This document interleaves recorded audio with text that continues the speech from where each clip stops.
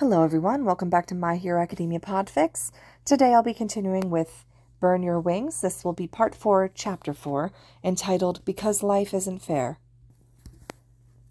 Toshinori, as All Might, first officially meets the Class 1A on the second day of school. He comes in for their foundational hero studies class, namely the trial of battle, and tells them all to gear up in their hero costumes. He's in the process of complimenting everyone's costume when he gets a chance to glance at Midoriya and promptly does a spit take. Young Midoriya's costume is a green jumpsuit with a sturdy white mask covering his lower face, completed by a hood with 2 appendages sticking straight up. Some small part of Toshinori recognizes that it must be a tribute to his own tufts of hair, but the rest of him is caught up by the sight of Midoriya's hair bun poking out of the back of the hood like a fluffy bunny tail, and the 2 appendages waving like ears. There's no denying it. With his bunny ears and fluffy tail hair, young Midoriya looks exactly like a green rabbit now, and judging by his face, he has no clue. This child is priceless. Toshinori turns his back to the class and stuffs his fist into his mouth in a desperate attempt to choke down his laughter. His only saving grace is that his students are too busy gawking at UA's expensive facilities to notice that the symbol of peace is shaking pathetically in a corner. Well, most of his students. Toshinori notices that young Uraraka has a hand to her mouth as well, and her eyes are practically shining as she stares at Midoriya's costume and hair with something akin to delighted awe. He has a feeling she's seeing the same thing that he is. Izuku watches worriedly as All Might explains the combat simulation. Until just a moment ago, All Might had his back turned to the class, a hand over his mouth while shaking uncontrollably. Thankfully, no one other than Izuku seems to have noticed, but he's worried that the hero might be overdoing it. The fact that there doesn't seem to be any blood coughed up at least soothes a little bit of his worry. "Sir," Ida raised a hand after All Might explains the exercise. "How will we form pairs when we have an odd number of students?" A hush falls over the class as everyone is reminded of yesterday. True to his word, Aizawa had expelled the lowest-ranking student on the spot, who happened to be Mineta Minoru. It had only been the first day of class, so no one really knew each other yet, and what little they had seen of Mineta hadn't been all that complimentary. But it was still jarring to see the expulsion of a fellow classmate on the first day. All Might's attempts to expel the gloom by beaming his signature smile. "You have a point, young Ida. It will simply be that some teams have extra members." "That doesn't really sound fair, Ribbit." "Nonsense. Of course it isn't, but life isn't fair, you embryos." "And it certainly isn't kind," Izuku thinks as he eyes the matchups. Hero team, Midoriya and Uraraka versus villain team, Bakugo and Ida. Izuku's eyes unconsciously travel across their assembled classmates to find Bakugo. The other boy is already looking at him, red eyes burning amidst the black of the mask he has over his eyes. Their eyes meet. Not a single word passes between them. Izuku is 5 years old, and he and Inko had just moved away from their old house, as if trying to flee from the very memory of Hisashi. They're quietly walking home after getting groceries when a bright, strong voice calls out to them.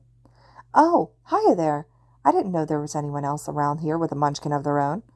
The 2 Midoriyas turn to find a woman with red eyes and ash-blonde hair smiling at them, with her own bag of groceries and a miniature replica, just as any passerby would look at Inko and Izuku and know they're mother and son. Izuku and Inko look at the pair and instantly know that they are mother and son. "Oh, Inko starts nervously. "We just moved in today, you see." The woman beams. "Welcome then. I'm Bakugo Mitsuki, and this midget here is my Katsuki." She smiles, pushing her down her boy's head into a bow with her hand without even looking at him. The boy looks disgruntled, but used to it. There's an easy dynamic there, born through familiarity and affection, something that Inko and Izuku have been too cautious to dare to have. "Hi, Midoriya Inko, and this is Izuku." Inko manages instead. Hisashi is still too fresh in Inko's mind for her to be anything less than a jittery mess. But Mitsuki doesn't seem to mind as she smiles brightly. "It's a pleasure. Say, do you want to chat for a bit? It's not every day that I get to meet someone my age around here. I'll fill you in on all the gossip around town. Katsuki can show Izuku-kun the playground in the meantime." Inko looks down at Izuku with a lost expression. Izuku meets her eyes, then looks across at Bakugo Mitsuki for a long moment, as if sizing her up. Eventually, Izuku slips his hand out of Inko's and takes a step away. He smiles up at her. "It'll be okay, Mom," he says. "Go have fun." Inko looks so incredibly lost for a moment when her son says words that usually a mother should say to her son, but she is saved from having to make a reply when Mitsuki happily claps her hands. "All right, come on then, Inko. I can call you Inko, right? Katsuki, you take care of Izuku-kun, you hear?" Yeah, the little boy grumps, but then it turns to Izuku with a grin. "The others should already be at the playground. Come on." Izuku's heart skips a little, and he tentatively smiles back. For the first time, he thinks he might have a friend. But of course he doesn't, because life isn't fair, and it certainly isn't kind. Bakugo turns out to be fond of showing off his flashy quirk, and when Izuku clamps his mouth shut whenever he's asked what his own quirk is, the boy takes to taunting Izuku that he must be a quirkless loser and starts looking down on him. Izuku bears his taunts and cruel nickname, Deku, with silence because it's better than showing his quirk. At this point in life, all 5-year-old Izuku knows about his quirk is that he inherited the destructive fire from his father and that it made his mother scream. But when Bakugo starts bullying someone else in front of Izuku, all he does is the only thing he can. He steps between them. Bakugo looks astonished at first. Then he laughs with youthful cruelty. "You playing at hero, Deku? You don't even have a quirk." "I have a quirk," Izuku says on reflex. "Yeah? Then show it." Izuku doesn't, because he really, really wishes he didn't have this quirk. But his silent defiance only seems to enrage Bakugo. The boy practically fumes and explosions crackle violently out of his palms.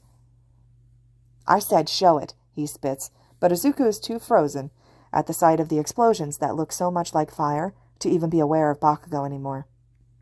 Bakugo seems to instinctively notice that Izuku's attention isn't on him. He rectifies this by running full force at Izuku with his palms blazing. Izuku makes it back home to find Inko and Mitsuki seated side by side with a plate full of cookies between them. The snacks were probably brought by Mitsuki since neither Izuku or Inko had the concept of food being pleasure yet. The two women are laughing together over something, Mitsuki loud and free with her head thrown back, and Inko softly and cautiously from behind her hand. But she's still laughing. Izuku stands there frozen, staring at his mother like he's never seen her before. Eventually Inko notices him, and she's more attuned to his silent presence. "Oh, welcome back, darling," she says, as she catches sight of him, and she's still smiling. But then Inko's eyes widen as she takes in Izuku's dirty clothes. A tinge of familiar fear enters those green eyes that had been filled with mirth just a moment ago. What happened, dear?" she asks in a whisper. Izuku looks at his mother, who's looking at him with fear, and then at the woman who had been able to make her smile and laugh. Izuku has only ever been able to make his mother worried, afraid, or cry, but Bakugo Mitsuki had managed to make her not only smile, but actually laugh, in just the short time that they've been together, like it's as easy as breathing. And as much as it hurts, he realizes then and there that he could never do anything to take that away from her. So Izuku clasps his hand behind his back to hide the burns and bruises on his arms, and he plasters a smile on his face. "I just fell, Mom. Baku..." But no, Izuku realizes with a startling intellect for a 5-year-old, if he's going to sell this, he's going to have to do better than that. "Kachan and I were playing in the sandbox. Sorry for the mess." It's instantly apparent that it was the right move. Inko visibly relaxes, and Mitsuki starts cooing. "He lets you call him Kachan? That's so adorable." Mitsuki begins talking excitedly again with Inko, smiling tentatively at her new friend. Izuku quietly backs out and heads to his own room to treat his wounds in privacy. Izuku had already made a habit of wearing long sleeves because of the numerous scars and wounds that Hisashi gave him periodically, but from that moment he begins wearing long sleeves all the time, even inside the house, even in front of Inko. Bakugo continues picking on others to assert himself at the top of their secluded food chain. Izuku bears the bullying pointed at him silently, but when Bakugo goes for another target, he steps between them. He never really fights back. He's never learned to fight back. Bakugo reminds Izuku so much of Hisashi, and his explosions look so much like violent fire that Izuku practically freezes up whenever he's confronted with them. He just gets back up and between Bakugo and his would-be victim without protest, without even a cry of pain at the bruises and minor burns. It's nothing compared to Hizashi's abuse, after all. Izuku's silent defiance somehow seems to enrage Bakugo all the more, but each time Izuku wordlessly faces down his rage and explosions, all he can think is, "You have nothing on my father." Izuku steps between Bakugo and the children he tries to bully time and time again. Just like Hisashi stopped going for Inko and started coming straight for Izuku, eventually Bakugo does the same, stops trying to bully other children, and just singles out Izuku for ridicule and bullying. And really, as powerful as Bakugo's quirk is, he still has nothing on Hisashi. All Izuku has known before this point is violence, after all, and bullying just pales in comparison. If this is the price Izuku has to pay so that Inko thinks that they're friends and can enjoy her new friendship with Mitsuki, then he'll put up with it. He'll gladly put up with it. So Izuku never stops following the blonde around dutifully and quietly. After all, Hisashi had taught him to step between people, to get up no matter how much fear shakes his limbs, to push aside and ignore the pain. But he's never taught him how to run away. So Izuku stays by Bakugo's side. Izuku's 9, and he keeps 3 steps behind Bakugo as they both walk home. Inko had become best friends with Mitsuki, and currently the two had gone out for dinner dates, so they can't pick them up. Izuku is happy for his mother because now that Hisashi is gone, not only can she indulge in human contact outside the house, but Inko can finally discover the joy of eating what and when she wants, with the enthusiastic help of Mitsuki. Inko has changed so much in the few years since Hisashi's arrest and their move. She's less jittery and nervous, doesn't jump at every single footstep, has filled out more, and actually smiles. She still hasn't completely gotten over her pyrophobia, like Izuku has managed to, but of course, a cruel phantom breathes in his ear. How can she when you yourself are a living reminder? No, Izuku protests faintly. I will never use your fire. I will never be like you. The phantom laughs. You know what they say, boy, like father, like son. No, I won't. I'll never. Will you shut the fuck up, you fucking nerd? Quit your mumbling, Bakugo snaps, and Izuku clicks his mouth shut. Izuku is in middle school, and this time, instead of stepping between Bakugo and his would-be victim, he steps between a slime villain and Bakugo, who is his would-be victim. Later, Bakugo catches Izuku by the scruff of his neck and slams him into a wall. What the actual fuck, you quirkless shit, Deku? Where did you pull that quirk out of? All this time I tell you to show your quirk and you only use it now? He's referring to how Izuku had pulled him out of the slime villain's grasp. Izuku realizes, of course, even half suffocating and scared witless, Bakugo's not an idiot. Of course he'd noticed. But that doesn't mean that Izuku's going to explain his quirk, his fire, because no matter if Bakugo's smoking hands are near his throat, or if he's frothing right in Izuku's face, he still has nothing on Hisashi. I never said I was quirkless, Kachan, is all he ends up saying quietly. He doesn't even flinch at the small explosions that go off near his face. He's long since gotten over his pyrophobia, after all. Bakugo himself had made sure of that. Bakugo keeps him by the collar, face twisted in rage and frustration, and... Is that hurt? No, he finally says. I guess you didn't. Bakugo lets go of Izuku, as if he's been burned, still looking at Izuku with those unreadable eyes. Stop looking down on me, Deku, you fucking arrogant bastard. And with that accusation, he turns around without another word. Izuku is 15 and in UA and going through the quirk assessment test. Every time he uses pull and violently coughs up fire into his hand in a desperate attempt to keep it back, he feels 2 sets of eyes on his back. One is Aizawa, who probably can't let his glaring weakness slide as a teacher. The other, is Bakugo, who has been glaring murderously at Izuku since Ida's comment about Izuku placing first in the practical exam. Bakugo watches Izuku's casual display of his quirk with almost frightening intensity. He doesn't say a word or approach Izuku, but his gaze burns almost more than Izuku's fire. Izuku is still 15, still in UA, and is now going up against Bakugo in their battle simulation. He and Uraraka are stationed outside the building, the villains are holed up in, waiting for the signal to proceed. For the first time, just stepping in front of Bakugo isn't going to be enough. Izuku can't just let him have his way and wait for his rage to burn out, and he can't depend on the fact that this is only a class activity for Bakugo to hold back. No, for the first time, Izuku is going to actually have to confront Bakugo. Izuku sighs, lowering his mask from his lower face to let it rest on his collarbone. Uraraka, he calls quietly, and the girl instantly focuses on him. He had caught her staring at his costume earlier, as if transfixed, muttering about bunny ears and tails, but when he had asked if his costume looked weird, she had vehemently denied it. It's perfect, she had insisted solemnly, with almost frightening intensity. Izuku had no idea what was going on, but he'd been too intimidated to ask. Yeah, Deku? She smiles, and the way the nickname rolls off her tongue sounds so different from how he's used to hearing it. A half-strange smile comes across Izuku's face as he thinks of the person who gave him that nickname in the first place. Bakugo is most likely going to come after me. I can lead him away from you. Do you think you can find the nuke in the meantime? Uraraka looks questioning. Are you sure? Izuku doesn't know if she's asking if he's sure that that's the best course of action, or if he's sure Bakugo will come after him. Whichever it is, though, the answer is still yes. The worst-case scenario for us is facing off Ida and Bakugo at the same time. Ida's speed will make both him and the nuke harder to capture. And Bakugo, his raw power, divide and conquer is our best strategy. As for whether Bakugo will come after Izuku, well, like it or not, Izuku has known the boy for the past decade. He'll come. Uraraka doesn't seem to notice Izuku's grim thoughts as she clasps and beams. Oh, divide and conquer. That sounds so cool. All right, I'll find the nuke in no time. Leave it to me. He smiles back at her softly. Can you tell me more about your quirk? We can work on a plan.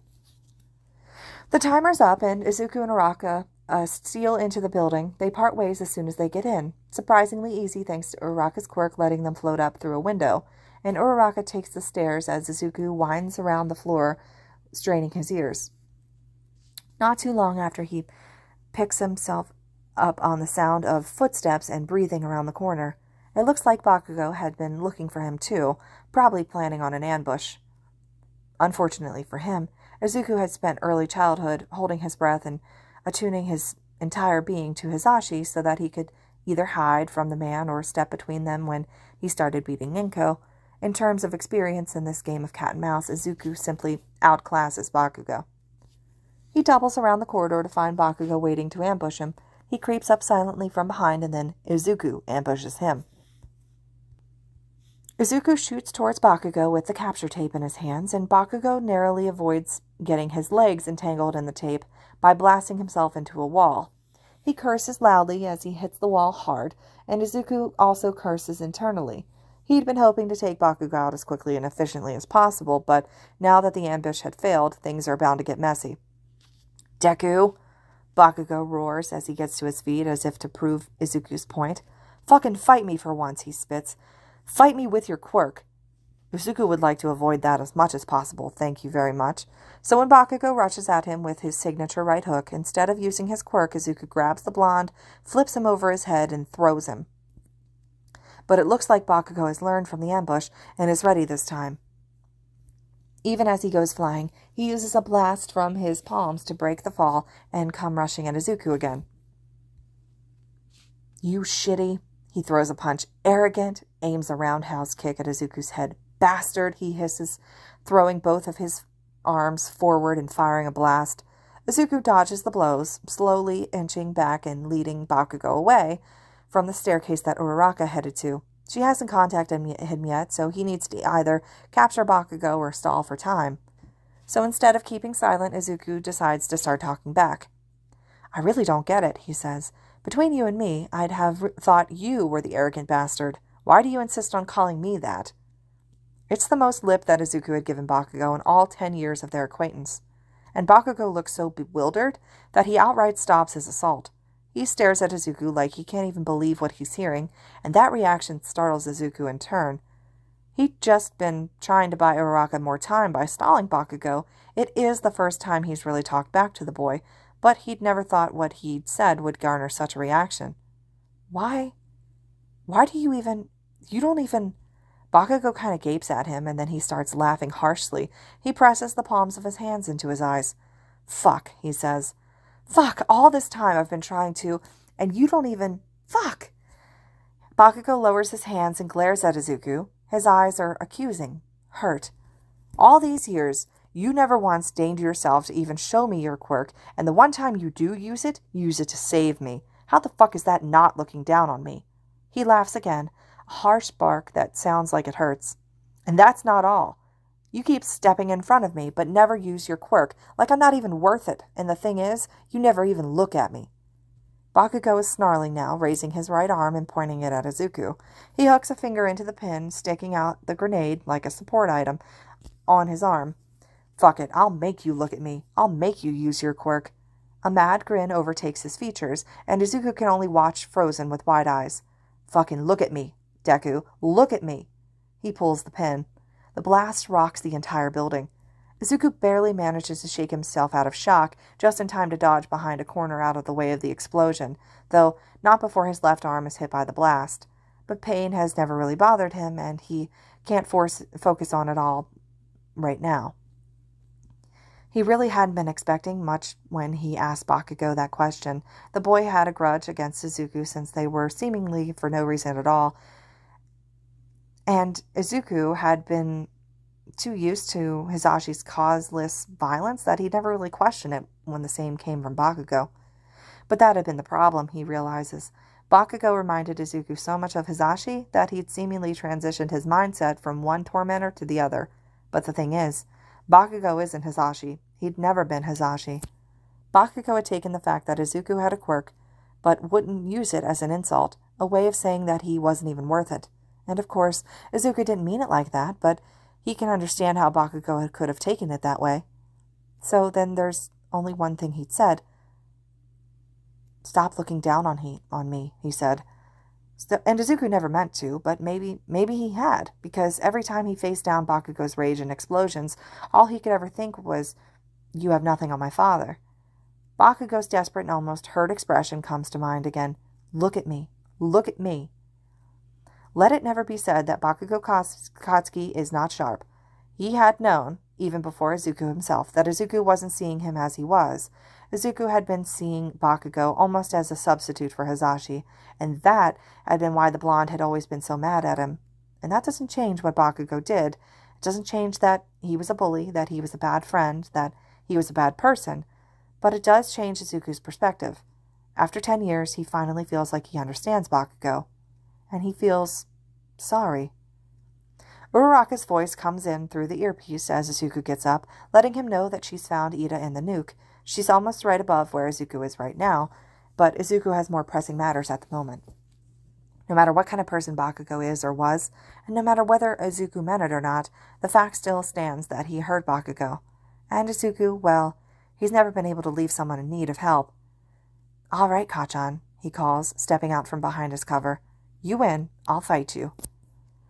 His hood had been blown back, and his left arm had been grazed by the blast, but his mouthpiece is still hanging in place around by his neck and resting at his collarbone. The mask is one part he deviated from his mother's handmade costume and commissioned for a support item. It's sturdy, white mouthguard with stripes on the side and its midsection with holes, and it goes over the lower half of his face, fully covering his nose and mouth. The important part is it's fireproof. Izuku had hung it around his neck, and now he brings it up in place over his mouth. If he has to breathe out fire, the mouthguard will keep it in without Izuku having to desperately clamp his hand over his mouth and half smother himself in an attempt to keep the fire from touching anyone else. The mask itself is effectively like a muzzle. It lets Izuku use his pull without having to worry about breathing out any fire. Bakugo needs help, but the kind of help he needs or wants from Izuku isn't hugs or words. No, if Izuku wants to help Bakugo, this is what he needs to do. He spreads his feet in a battle stance and raises one hand towards Bakugo. Come on then, Kachan, he says, baring his teeth in a grin behind his muzzle. I won't bite. Bakugo looks surprised, but he didn't really think he'd actually be able to get Izuku to fight him. But then his entire face lights up. Finally. The fight that follows is surprisingly short considering how heavily loaded it is. Izuku pulls, and Bakugo is yanked towards him with a yelp that turns into a delighted and half-crazed, if you ask Izuku, laugh. He grins while bringing around his right palm mid-air, but Izuku had been on the receiving end of that particular move too many times to fall for it. He dodges around the blast, getting behind Bakugo. Pressure from his quirk builds up, but this time Izuku readily spits out the fire pulling in his mouth. He lets out the flame and coughs, hacks, and hacking through his body. Tendrils of smoke rise out of the holes in the midsection of his mouthguard, but not a flicker of fire is seen outside. But the most important thing about this mask is that it keeps the fire in without Izuku having to force it back with his own hands. In other words, it frees up both hands. Bakugo's already turning to face him, but even as his body is shaking from the coughs that rack it, Izuku grabs the collar on Bakugo's costume with both hands, swings him around into a wall, even while face-planting. Bakugo shows his remarkable battle sense and manages to aim a palm back behind his back and blast Izuku. He hisses, forced to retreat, but he pulls Bakugo after him, catching the blonde in his arms in a parody of a hug. The only thing is, Izuku's hands are holding the capture tape. What the fuck? Bakugo doesn't even get to finish his sentence as Izuku deftly wraps the capture tape over most of his body and his lower face, effectively trapping his arms and legs and gagging his mouth. Izuku has idolized Eraserhead for 2/3 of his life, after all. As a hardcore fanboy, he, practiced his hero's favorite weapon, after all. Villain Bakugo captured. A mechanical voice rings out. Bakugo squirms, but the capture tape holds strong. Izuku coughs up some fire and grins down at Bakugo, though he probably can't see it, though the mask is still covering part of his face. The glare that Bakugo gives him is less murderous and more resigned. It's progress. Uraraka, Izuku calls, are you still in the same place? Deku! A relieved voice comes over the earpiece. Oh, thank God, yes, but Ida keeps moving the nuke out of my grasp. I don't know what to do, and we're running out of time. Izuku looks up at the ceiling. He could join Uraraka against Ida, as was his original plan, but he's not sure if he'll be able to use his pull against Ida's speed, and there's not enough time for trial and error, so... Keep close to a wall and tell me where Ida is. Once you see the signal, float yourself up and go for the nuke. What's the signal? You'll know it when you see it. Izuku then proceeds to drag Bakugo to a corner of the room. Being tied up like a cocoon, there's nothing Bakugo could do about it except futilely kicking his legs. Izuku sets them in a position, mindful of the stream of Uraraka's voice as she details Ida's position for him. When Uraraka informs him that Ida has taken to the opposite wall from her, Izuku takes Bakugo's left arm, points it to the middle of the ceiling where neither of them will be caught directly in the blast. The grenade launcher in Bakugo's right arm has already been used, but the one on his left is still intact and full of his explosive sweat. Bakugo's eyes widen in realization and outrage. Izuku grins again. Sorry, Kachan, but if you didn't want me to take advantage of you, you shouldn't have shown it to me in the first place. He hooks his finger in and pulls out the pin. The ceiling is blasted apart, and Izuku thinks he hears a startled yell from Ida. He waits a moment more, and that mechanical voice rings out again. Nuke retrieved. Winner, Hero Team. Izuku is sent to Recovery Girl to get his left arm patched up, even though in his opinion it's not anything worth fussing over. Recovery Girl seems to disagree, though, and tuts at him disapprovingly. Didn't I tell you not to make this a pattern? It's only the second day of school, and I've already seen you 3 times, including the entrance exam. She continues fussing over him, and she treats the burns and the blisters Bakugo's blast left on him. But she peels away more of the sleeves of his tattered costume, and the woman stills. These are some old scars, she says quietly. Izuku looks down to see what she's talking about, then has to hide a wince. There's a reason he always wears long sleeves. Yes, he says awkwardly, pointedly avoiding the questioning eyes boring into the side of his face. He knows the old, jagged, crisscrossing scars on his forearm aren't pretty, but he's not about to tell her that Hizashi had gone through a phase where he was particularly fond of jackknives. At least she hasn't taken a look at his back yet. There's an awkward moment as Recovery Girl scrutinizes Izuku with questioning and heavy-loaded eyes, but Izuku does his best to avoid meeting her gaze and fidgets. Eventually, Recovery Girl ends their one-sided staring contest with a resigned sigh. Fine, heaven knows you teenagers can be stubborn as mules, but from now on, if you get hurt in any way, when you come to me, and don't just try to tend to it yourself like these. She taps lightly at the web of scars. You hear, young man? Izuku ducks his head. Recovery Girl's a professional. She seems to have deduced just from seeing the way the scars formed that his younger self had tried to awkwardly treat the wounds alone instead of getting proper medical attention. Yes, ma'am, he answers. He's soon led off with a firm kiss on his cheek, but even as he leaves, Izuku feels her gaze weigh heavily on his back. When Izuku gets back to class, his classmates flock towards him like excited puppies. Oh, hey, Midoriya's back. Man, that was some awesome stuff back there. We couldn't hear what you guys were saying, but that was heated. It was so cool how you were able to reverse ambush Bakugo and how you used his own attack to win. Divine retribution. The first match was so intense, it got the rest of us all fired up. I guess that's to be expected since you two placed first and second in the practical. And the way that you were so quick to use the capture tape was really impressive too, Ribbit. It almost looked like how Aizawa-sensei used his capture weapon yesterday. Izuku hides a wince at that last startling accurate question or observation from Sue, as she insists. They go around making introductions until Uraraka approaches him a little bit nervous. Hey, Deku, I'm not sure if it's the right thing to do, but, that Bakugo guy told us to let you know that he'd be waiting for you outside. Izuku blinks. Huh, that's new. Uraraka, bless her kind soul, looks worried for him. Are you sure it'll be okay? It looked like he wasn't really nice to you. But Izuku smiles at her. Thank you, Uraraka, but I think I'll be all right. Deku. Izuku turns to find Bakugo straightening up from the wall he'd been leaning against and approaching him. He has this bag slung over one shoulder, his shoulders slouched, his hands in his pockets, and that signature scowl on his face, but Izuku knows Bakugo well enough to recognize that the expression on his face is nowhere near actual anger. He looks conflicted, like he's received a present only to be told he can't open it until Christmas. I've been trying to get you to use your quirk since we were 5, he begins, and I finally did. But even then, you only used part of it. You didn't even use that fire I know you have. And Izuku's heart leaps to his throat. His fire. How does Bakugo know about that? Even when using his pool, he'd kept it smoldered so that even All Might only found out about it after Izuku said it.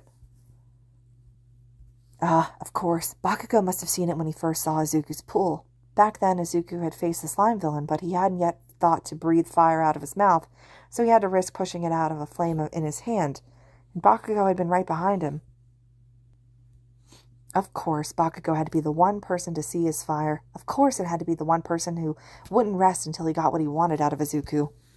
Because life isn't fair, and it certainly isn't kind. Bakugo continues, running a hand over his face. And even so, you still beat me, and there's that ice guy, and that ponytail bitch too. Shit, just shit. He looks up and meets Izuku's gaze. But fuck them, and fuck you too. I'm not going to lose to them, and I'll make sure you use all your quirk and beat you at your best. I'm going to be number 1, you hear? Then he stalks off, but his shoulders aren't as bunched up as they usually are. He watches his childhood friend, can he call him that, walk away silently. For the first time in 10 years, he feels like he understands Bakugo. Being a bad person is not the same thing as being a villain. And sharing a few traits does not make Bakugo into Hizashi. Kachan, he calls out. Bakugo pauses his steps to look over his shoulder. Izuku gives him a half smile. I'm not going to use fire. Bakugo bristles at that, but Izuku continues on. But that has nothing to do with looking down on you. I never meant to, and I'm sorry for not seeing you as you are. Bakugo looks at Izuku for a long moment at that apology. Then he scoffs and turns back around, though there's something about his posture that's even more relaxed and lighter than before. Whatever, I'll make you use it, and you better keep looking at me, you arrogant bastard. The corner of Izuku's mouth quirks up slightly at the insult. I'll make you use it, he'd said. Good luck with that. This concludes Chapter 4 of Burn Your Wings. I'll be picking up with Chapter 5 as soon as possible. Hope you guys are still enjoying this one. Thank you all so much for listening.